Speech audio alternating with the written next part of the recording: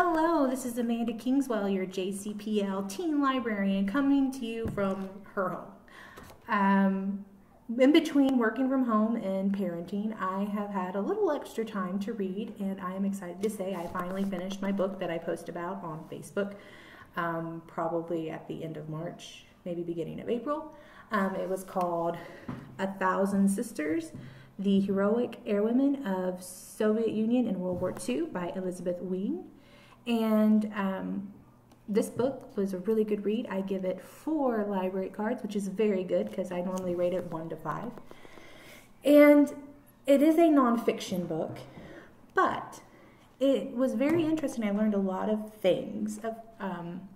Russia during World War II was kind of the front line on allowing women to fight in the front and fight the war, especially their pilots. These women were some of the first people to get to fly in some major battles, and you get to read about it.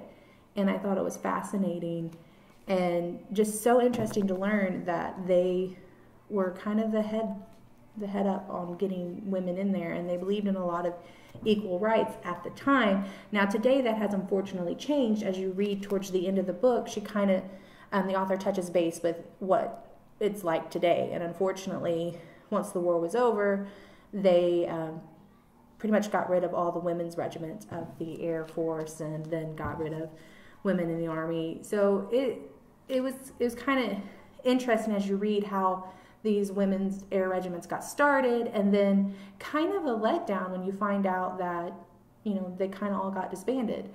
So this book I would definitely recommend for people who are wanting to read about Russian history,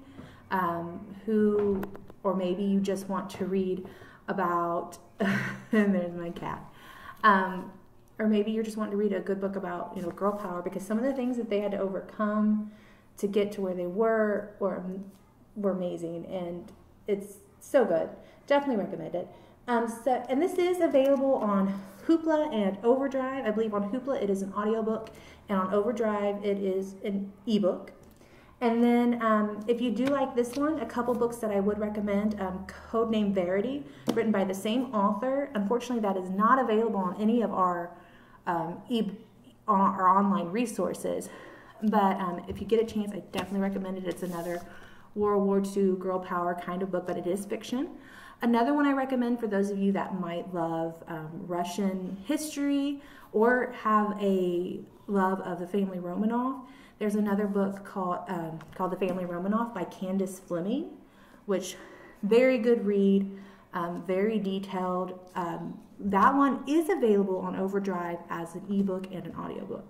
So I definitely recommend that one for you if you are really into Russian history. And I will be hopefully finishing another book here soon and be getting back to you with another review.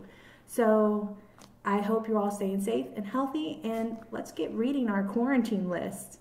Bye.